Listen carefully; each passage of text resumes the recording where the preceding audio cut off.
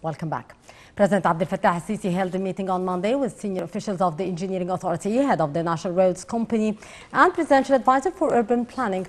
During the meeting, the President followed up on the implementation of the ongoing road projects nationwide.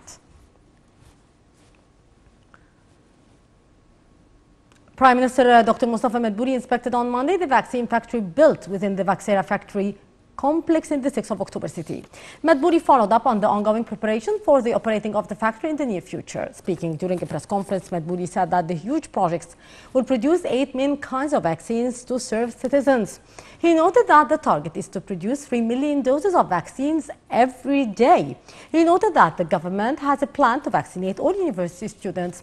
The Prime Minister also pointed out to President Abdel Fattah al-Sisi's directives to accelerate the implementation pace of the project of the vaccine production complex. Madbouri called on citizens to abide by the coronavirus precautionary measures amid expectations of rising number of infections in the fourth wave of the pandemic.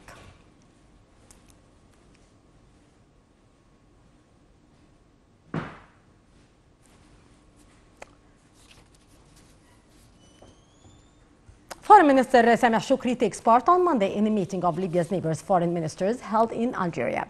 Egypt's participation is part of efforts to support the Libyan people and back a political settlement for the Libyan crisis in a way that unifies its national institutions under the agreed-upon roadmap. Under the roadmap to Libya, the elections are to be held on the 24th of December. The meeting covers measures to fight the terrorism on Libya, halt violence and end the presence of foreign troops and mercenaries in Libya.